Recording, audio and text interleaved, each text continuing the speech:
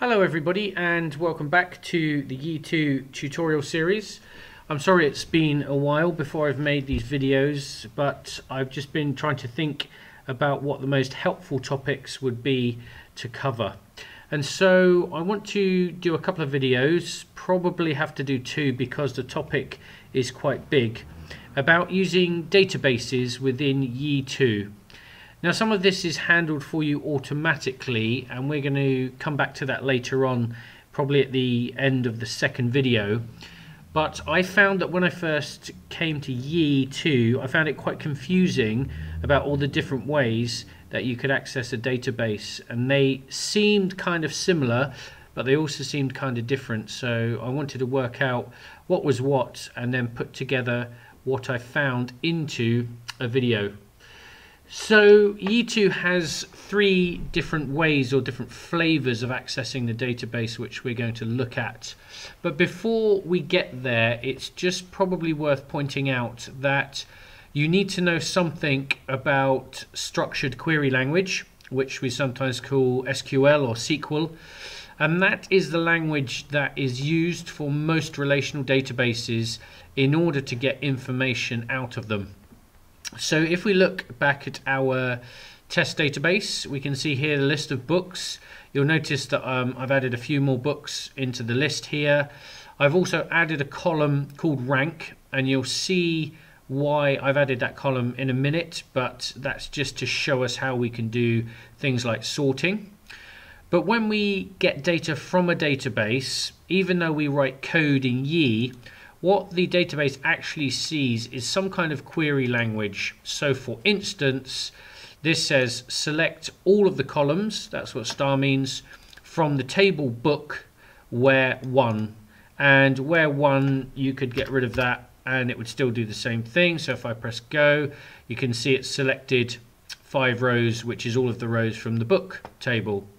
Now if I go back and change this a bit, and I could say where, I don't know, title is equal to, I'm just trying to think of one of the titles. Let's go and have a quick look on here and cheat.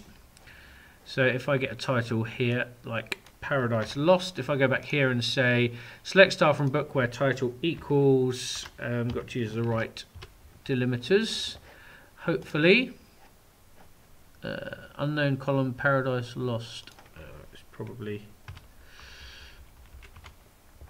because I haven't put enough ticks in there. Let's go again, where title equals unknown column Paradise Lost in where clause. Is that, sorry, it's because backticks are for objects and quotes are for strings. And if you see here, again, it's selected one row, as you would imagine, that matches the query that I used there. Now there's lots and lots of different things that you can do in SQL, and this video is nowhere near long enough to actually cover many aspects of it. But I guess the things that we perhaps need to understand for the purposes of this video is that we can put columns here, so we can only select things like maybe 2 columns. We could do that, and again we just get 2 columns instead of everything. And it's usually good practice to only select the columns that you need, and that is just to reduce the amount of network and memory required for that query. And we can do things like we can sort, so we could select, let's just say select star from book, where we don't need a where clause if it's just where 1, but we could do things like order by, let's say the title column, like that. And if we go there, it's going to order them by title, About a Boy beginning with A and Paradise Lost beginning with P in alphabetical order. So ordering is something we're going to look at. It's I guess what we would call sorting usually. In SQL it's called ordering or order by. And the other thing we can do is we can limit the number of results that we get. And that's really important in a case where, let's imagine you were running a bookshop here and your books table had, let's say, 200,000 entries in it. then if somebody's paging through some search results, you don't want to download 200,000 rows of a database table into your web application. So what you can do, and some of this is done automatically for you, is we can select star from book and we can say limit it to 3 results. Obviously you could use whatever number you wanted to. We'll say 3, and if we do that again, it will just take the top 3. Now what's important about the limit clause is that it will work on the default ordering of the rows. So rows are usually ordered by primary key, but that's not always the case. If I go back to browse, we can see here that all those look like they've been sorted by title now, probably because of the SQL that I ran. But they will usually be returned in the order that they're specified in their primary key, in this case the ID. But we certainly can't assume that that's true, because if we have certain indexes on the table, which again something you can read about elsewhere, then the order is not certain. So it's always best, if we're going to limit it to 3, that we would include both an order by whatever, let's say rank, which we're going to use later, and then we would limit it to 3 results. And what that means is it's going to order it first on the rank, and then it's going to only take the top 3 results. And by doing this, it just means we don't pull everything across the network for the sake of it. So like I say, I can't really go into much detail about SQL. If you've never seen it before, then really I highly recommend that you watch a video or find a book, just a basic introduction to SQL. There's all manner of things about joining tables together. So you could select something from a book, join it to the author of that book, and return columns from both. You can select things like count, so you could select count star from book, and that would tell you how many books there are, and it says there are 5. All kinds of things like that, lots and lots of things you can do. But I guess the most important thing to realize here is that a query language is not the same as writing code. So in code we used to say, you know, do something here, do something here, do something here, all happens in order, and you know, by the end of our function something has happened. But query language is not like that. Query language, you should really think of it as a single statement that encapsulates everything of your grouping into one statement. So all of the columns you need, all of the tables, all of the relationships encapsulated in one concept. Because if you can do that, then it's much easier to write down the SQL. If you think too much like a programmer, you'll write SQL code that's inefficient, that's slow, and that we don't really need. So let's kind of leave that there for now and look at the 3 different flavors of database access in Yi. Now, as I have said before, and I'll say it again, please, please, please start with the Yi 2 guide if you're trying to learn stuff. There's sections in here about all kinds of stuff. If you look in section 6, you will find stuff on data access objects, which is our first topic, the query builder, and ActiveRecord. And I might do either a separate video or might add it on the end to talk about migrations as well. But all of the stuff is in here, and although some of these are very long topics, you don't have to understand everything in there, but this is a really good starting point. Don't jump on the forums and say, you know, how do I create a data access object, when the answer is right at the top of here. So just do that, work with the example code. I'll upload everything from GitHub for my latest project so that you've got everything to look at. But I haven't really made too many changes this time in order to demonstrate some of this stuff. So let's just go back to home again, and I'll pop up my NetBeans IDE, and the only files that I've changed for this demo are these files here. So let's close some of them down.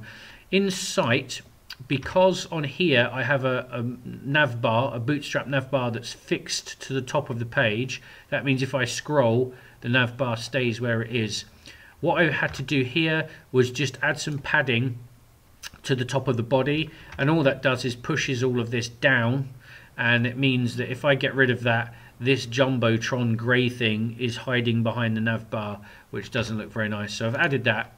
Now the other thing I then had to do, because one of my last videos I was talking about assets and asset bundles, I had to remove some of the code changes I'd made in app asset. And what I did was I put in site.css. I put that back in because that had been taken out, which is probably why this was broken.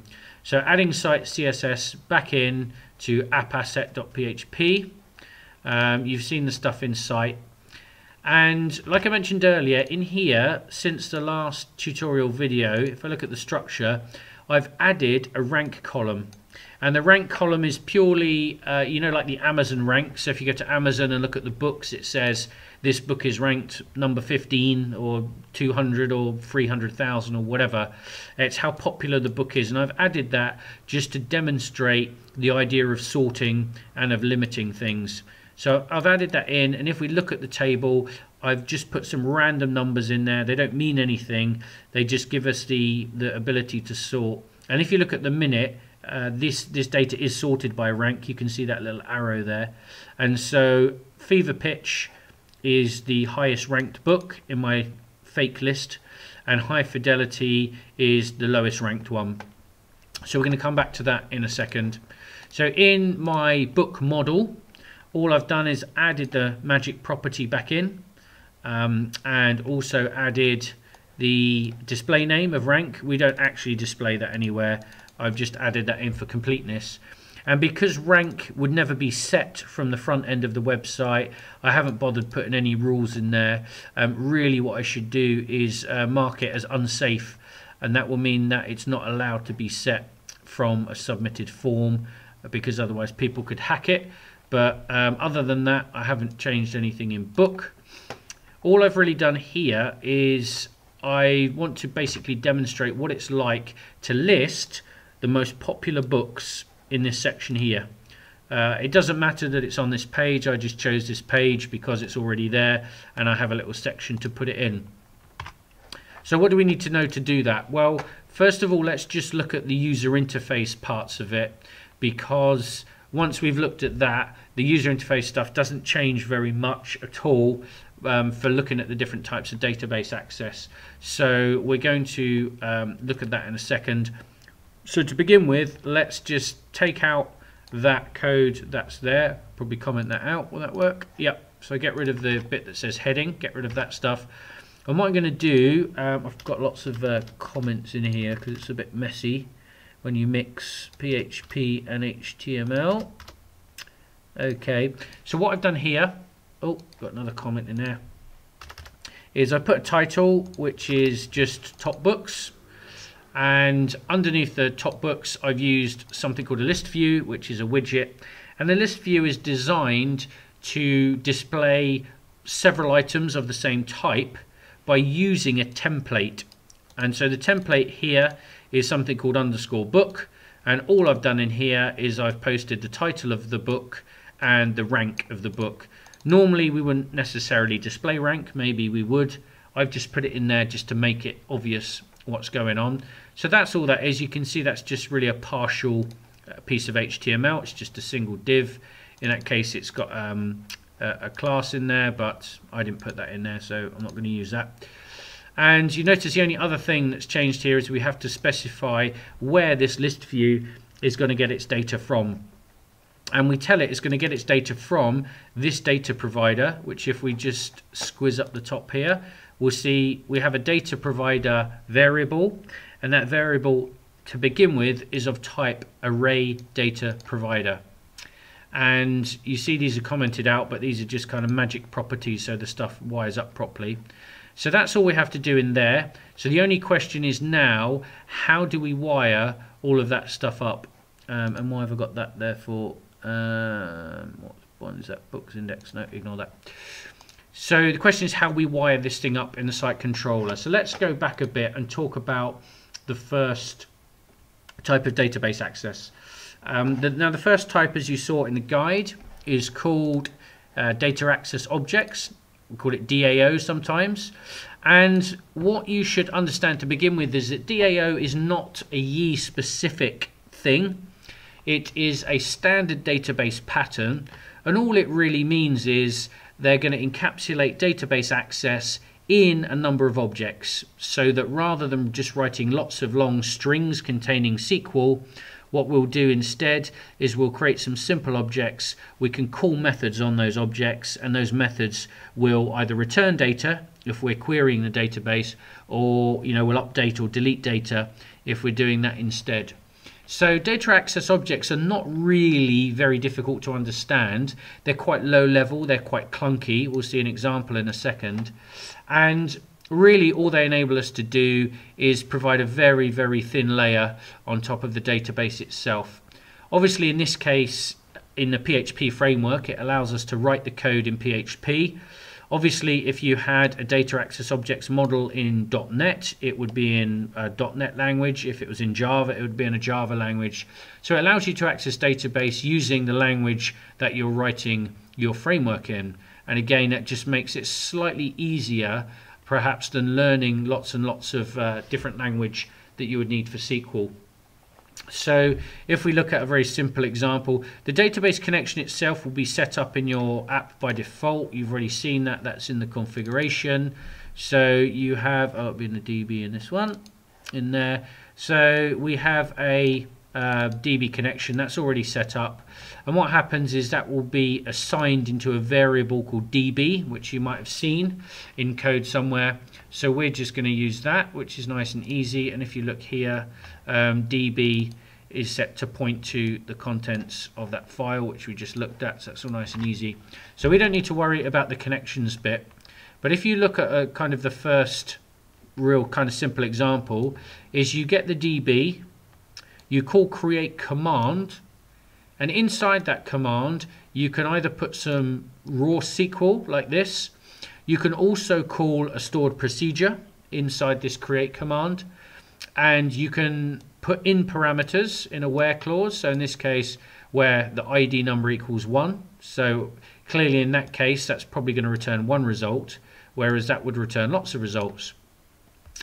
You can also bind parameters to it. So if you, for instance, here you want an ID to match the ID that you've typed in, then what you can do is you can call bind value on the object that gets returned from create command, and bind value, you tell it bind that parameter which you specified there with a colon, they have to have colons in, to this value, in this case the ID that's coming on the query string. Now that's not necessarily a very secure way to do this, but it gives you an idea of what's going on. In this case there's also a second parameter, and that's bound just to a hard-coded one. So in this case, select any posts of the ID that's been requested where the status is 1. So you can see here there isn't really very much functionality that you're getting for free. You're really just still having to type in most of the SQL, but then you get to bind values, and then most importantly by the end of that, in order for that to actually execute, you either need to call query all, query one, query column, query scalar. And what these do, query all returns a collection, an array of rows of data. So if you're expecting more than one row, or if it's possible that you will have more than one row, then you should call query all and you'll get an array. If you know there's only going to be one, then you can call query one, and so you get a row back instead of a collection of rows. So that's just a little bit simpler. Query column takes the first column back from the results, so rather than getting everything, so here if you look, they only select one field from the table, and as a result they're only going to have one column. So again, rather than querying all and getting a collection of rows, you can instead get an array that's running in a different direction with every value of every entry from that select statement as a separate array entry. And then query scalar is used if you have any kind of procedure or code that returns a single value rather than data. So in this example, you're returning a count. That's just going to be a number like we saw earlier. So if you're calling count star, query scalar will return that value, and again you'll get that, rather than getting that in a generic data format, you will get that in a typed object. So that will come back as an integer, which again is obviously much easier for you to use in a variable that looks like that. So that's kind of really pretty much it in terms of the basics of it. There is one other thing, execute is another method that you can call if you are not expecting to return any data. So in this case, if you update something, update doesn't return data by default, what it does return is the number of rows that have been changed. So execute does return the number of rows. You don't have to use it, but that might be useful for you. You might detect if 0 rows have been updated, you might throw an error. If more than 1 row is updated and you're not expecting it, then you might throw an error as well. But in general, this is all kind of fairly noddy. Now the other thing is they have given you a couple of helper functions. You'll see they've got an update, a delete, a batch insert, and also an insert method. Well, sorry, that's there as well. And again, what these do is just saves you typing a little bit of SQL. So rather than typing insert into user brackets name age values Sam 30, which would be the full SQL. So that would look something like, just make sure it's still running. So we would do something like, yeah, well, there's the kind of code that you would see: insert into table, that column, that column, that column, that column, that column, these values 1, 2, 3, 4. So that's, you know, quite a lot of SQL.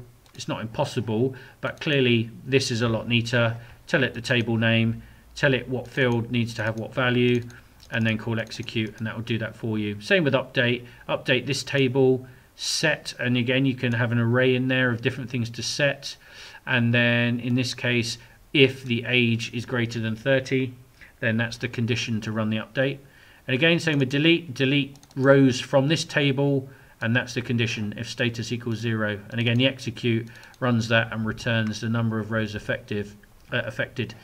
Batch insert, I'll let you read that for yourselves, but effectively it's calling insert lots of times in one go, so you don't have too many SQL statements.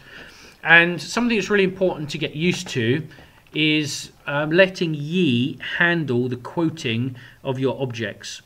So for instance, if I'm writing something in here, you've probably already seen it anyway. If I do select title from book, so I press go, that works.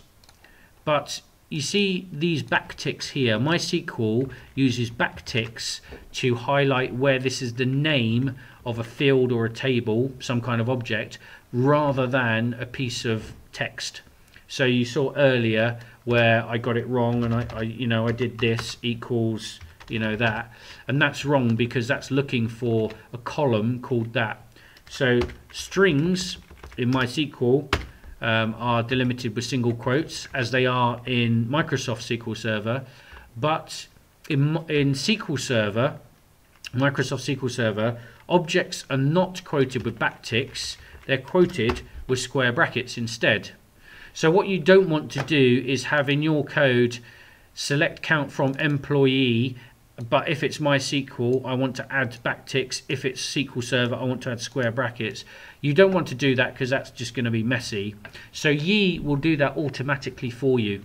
So if you put your column names into double square brackets like that, and if you put your table names into double curly brackets like that, then ye will automatically put the correct type of quotes. As you can see here, the example from MySQL will do that. And if you called it on SQL Server instead, then it would quote them differently. And the other thing that you should also add in, again as a good habit, is the % symbol in front of the table name. And what that means is if you've set up a table prefix for your database, which you might or might not have done, then putting the % there will make sure that that gets added. You can add the % sign even if this is blank, because if it's blank, that still works. It just doesn't add anything on the front. But what it means is if you do ever change your database, or if you do ever add a table prefix, you don't have to search through all of your code and try and find everywhere it's being referenced. Most of the other stuff in here I don't think is really worth mentioning at this point. We'll come up to some of it later on. I guess we might as well mention this, working with database schema. So database schema is really just how you describe a database. So when you add tables, when you drop tables, when you add columns and stuff, what you're doing is you're changing the schema of the database. And data access objects offers you all of these functions, or certainly in the ye version of it, it does, to actually be modifying your database. Now obviously things like GUI, we've seen GUI before, haven't we? That's don't know how I've set up my thing at the minute. Is it that? Oh, I can't remember. Anyway, you've seen the graphic interface to create objects in the database. So clearly these have a use, but of course you must be really careful when you're calling these things that you don't call them at the wrong time, because if you drop a table, you lose all of the data in that table, and there is no undo in databases. You can have a backup and that's fine, but if you drop a table, you lose everything and that's it. So be really careful if you're using these. If you have an admin area, then create a separate part of the website. It's probably the best idea, and then you could create a different database user with more permissions, and you can lock down that part of the website much more strongly than the main part of your website. Just think about those kind of things when you do this, otherwise it'd be very, very easy to come and bite you later on. And dropping a table, that can be a disaster, so you really don't want to go there. So that's really all there is to data access objects. Like I say, it's a very thin layer over the top of the database itself. So let's look at how this might work. So initially, the default code for our front page in the site controller, the index, just returns the index view that had all the hard-coded stuff on there. So do you remember that had, where are we? That's not going to work now because I've just commented it out. That's not going to work anyway. Sorry, I'll show you that again in a minute. So let's uncomment our first block. And this block is the data access objects block. So if you see here, that DB is what I mentioned earlier. That comes from the configuration. That comes from the DB file that's created by default when you create your basic template.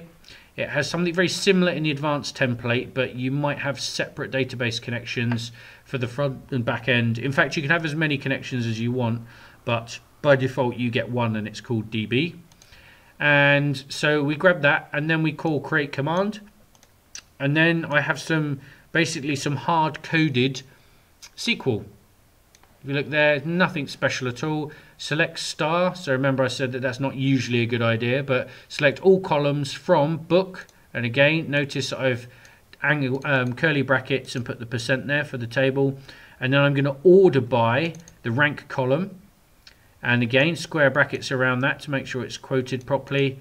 And then I want to limit it to 3. And then what I have to do with that data, so that's a fairly low level, what I'm going to end up with is a command. And then I have to attach that into this array data provider. Now the array data provider is pretty much what it sounds like. It's just really a storage class for an array. And we set something called all models, and all models gets assigned the result of that command. So I call query all on this because I expect there to be more than one result. And I assign the results of that into all models. And then all we use this for is to pass into the view, and then inside the view that's going to be assigned to this data provider, which gets assigned to the widget, and the widget calls that little view that we had earlier for every item within that data provider. So that's all kind of pretty noddy, and I hope it's going to work because I did try it earlier. So if you see here, Fever Pitch is our top book at 543. Let's just go and check that. It's correct. And I expect Frankenstein and Paradise Lost. Frankenstein, Paradise Lost. So that works. Obviously I could make that look a bit nicer. You see here it automatically also shows that, even though I didn't want it to, but who cares? You know, we can kind of change all of that later on. But let's see what happens if I get rid of the order by, and I go back again. What's going to happen now is you see these have come out in whatever order they happen to have come out in. Now I suspect if I order them by ID, oh, if I can do that, ID, click to sort, that didn't sort it at all, did it? No, so I would expect Paradise Lost probably is the first one because that's ID 2, then Frankenstein, then Fever Pitch. So normally they will come out in order of the primary key, which is there, but like I said earlier, don't rely on the order they're going to come out. Make sure you put this in, order by, limit of 3. Obviously if I want more I can up that to 5 and I get 5 instead, so there's nothing really magic there. But you would tend to use this really, well, you wouldn't use data access objects directly very often.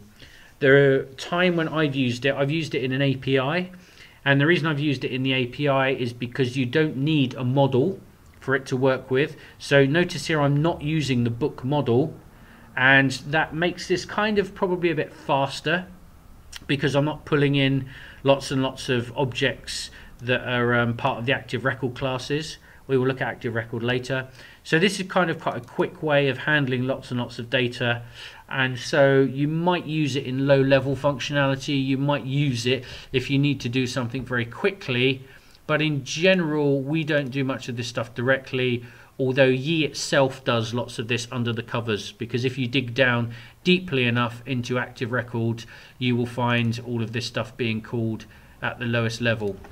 So that is data access objects. You're not going to use it very much, but hopefully that's now going to give us a bit of a foundation to move on to have a quick look at QueryBuilder. Now the QueryBuilder, again, if we pop back to the guide here, wherever I was, working with databases, again, there's a page on QueryBuilder. Really, I'm not going to go through loads of it because it's lots of the same thing.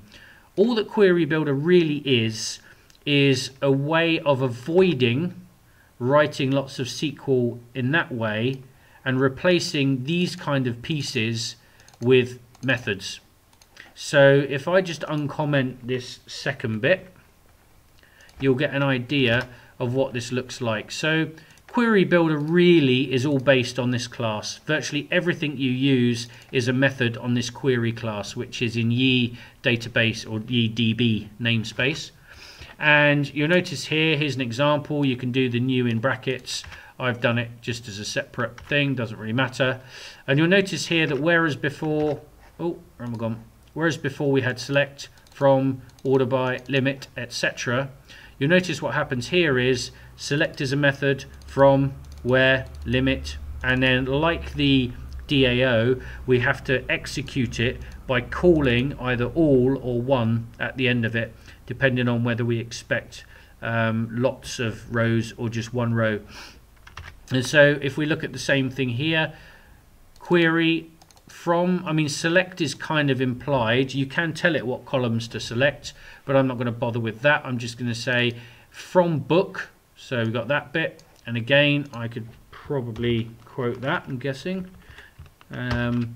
Order by, what column do I need here? I order by rank. There, that's that bit. And then limit 3, limit 5, whatever we want. And again I want to call all because I'm going to get more than one result. And notice again I'm using the same array data provider, setting all models in exactly the same way. So this isn't a lot different from the DAO. The only real difference is it's giving me methods instead.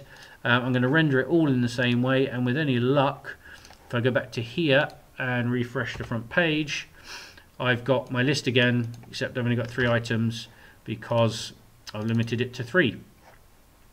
So one of the reasons why these methods are very helpful is, of course, it avoids getting things wrong, like spaces, like is order by 2 words or is it 1 word, or you know, is limit 5 in brackets, is it not in brackets? You avoid all of those things, and to be honest, they're often the biggest cause of bugs in software. Silly things like that that the compiler can't check for you if you're writing it inside a string. The compiler doesn't know what you're typing there. Whereas when you use a method, it can very easily say, well, limit, I expect limit to take an integer. That's the only thing it should take, because you would only ever pass it a number. So all I have to care about is the number, and I'll let Yi and the framework worry about how that's actually going to build that string. So it's much neater, very similar in that it's not attached to the book model. So this is not ActiveRecord. This is just purely, it's really DAO with a few extra methods. But it is worth looking through this QueryBuilder stuff, because as well as normal things like select, from, where, that's all kind of obvious, but you've got things like how to add parameters to your where clause. So where status equals some kind of value, and then you call add params in order to stick it. You know, where clauses that have multiple things in there is all in there. You've also got things like, if you want to use operators rather than just equals, if you're using things like greater than, less than, those kind of things, then again you can use this kind of format, and that says I want age to be greater than 10. Not quite sure why they're in this order, but don't forget they're in that order. And you can see in the other thing that you can do is you can use and where as well, and that's useful because you glue on another piece of where clause, and it allows you to use one format for one part of the where clause. That's just value equals value. But the and where allows you to then use this different format that you say, but I also want my title to be like the search term. So there's kind of cool stuff in here. It's not a massive article. Order by, again, you probably didn't want to click that. You can find order by, group by. Again, this is all stuff you'll learn in SQL. Having limits, offsets, all kinds of stuff. Even joining. So again, joining is a big thing in SQL. Lots of your stuff will do a join. If you use ActiveRecord, which we'll look at in the next video, then the joins are handled for you and you don't have to think about them. But at some point you're going to have to learn the syntax for join and how you join tables together. And again, there's a function to do that, just to avoid you typing it all out yourself.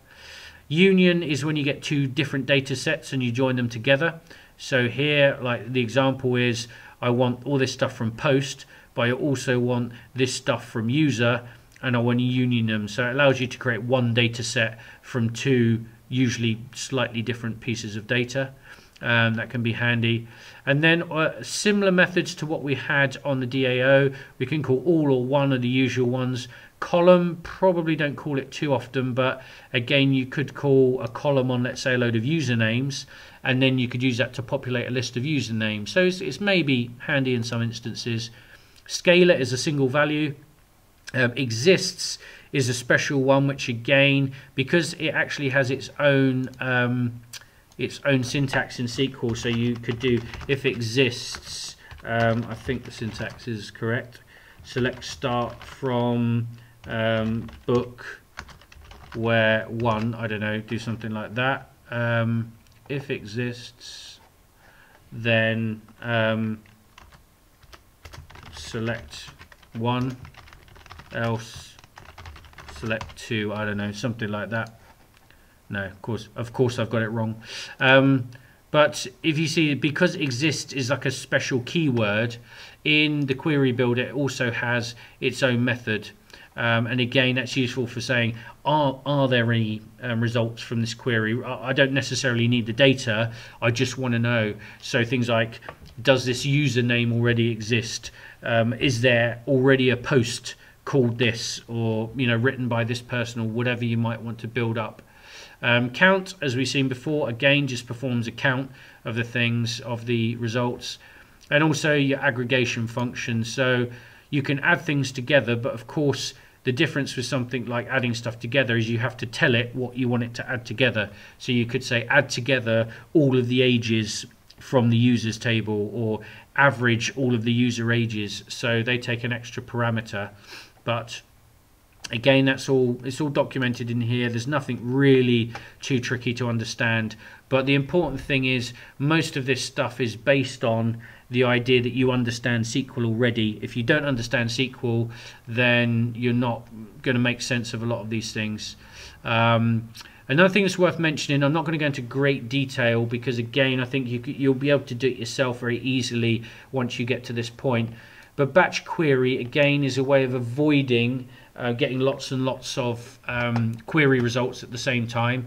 And again, imagine if you go to a site, let's just go to, I don't know, anywhere, amazon.co.uk, and let's see if we search for kind of, I don't know, Lion King or whatever, and I do search. Now, there's obviously going to be loads and loads and loads and loads of results, yeah? And if I scroll down here, you'll see, 20 odd pages, maybe more, of Lion King results. So clearly what I don't want to do is when somebody types Lion King, I don't want to return 20 pages of results in one go, because it's just going to be a waste. And most people probably only look at the first page, maybe the second page. They don't scroll through every single page. So why load them all in one go? Why not load them one at a time? When I click on that, then I can just load the second page from database and just save all of that time. It's called batch querying. And again, what you can do here is by calling this batch function, and you've got a couple of different ways to do it, but by calling batch, what you can do, the default size is 100. So if you query batch as users, then you get 100 or less. If there aren't 100 users in the users table, you get 100 or less rows. But then what happens is if they hit a page button, you can then call query batch again, and it will get you the next lot. And then you can just page through stuff like that. So again, just reducing the overhead of it. But the thing with most optimizations is you don't do them to begin with unless you know that it's definitely going to become a big problem. Then you worry about these things afterwards when they start becoming slow. Otherwise you can spend forever making stuff quick, and maybe it's already quick, maybe the database already does this automatically. So you know, don't go too mad trying to put all of this stuff in from the beginning. But yeah, that's really all that QueryBuilder is. So it's not really a separate way of doing stuff. It's just really a pattern, a set of helper methods in order to help you select data. And again, a bit like the DAO, you don't use it massively often because again, it doesn't use the ActiveRecord classes, doesn't use the models, which means that you lose a lot of functionality, but at the same time it's quicker because you haven't got all the overhead of the model system. So again, you might use it in APIs, you might use it in data analysis, you might use it in transactions that do a lot of data querying, and you can use it even within your ActiveRecord classes, although usually there will be an easier way to do it, effectively by replacing that front bit with something from ActiveRecord, and then the rest of it works in a similar way, which we'll look at in the next video. But I think that's enough kind of database stuff for now. I'll do a second video for the ActiveRecord in a bit, but yeah, hopefully that kind of explains a little bit about the foundations for the database in Yi. As you can see, I haven't had to write much code in order to make it work, and that's because the database is already specified anyway, and then all I have to do is either call it a bit like this, call it a bit like this, and you can see, you know, you can build up very complex queries here, but really most of the time you'll spend using the active stuff, the ActiveRecord pattern, but that's a much bigger topic, which is why I'm going to do it in a separate video. But if you have any comments or questions, please put them in the comments below. My code hasn't changed too much from last time. I did add something called a tunnel that I invented into this system. I think I've deleted it, but if you find a few little bits knocking around in the application somewhere when you download this from GitHub, don't worry about it. It's probably just stuff that's a hangover. But otherwise, I look forward to seeing you in the next video.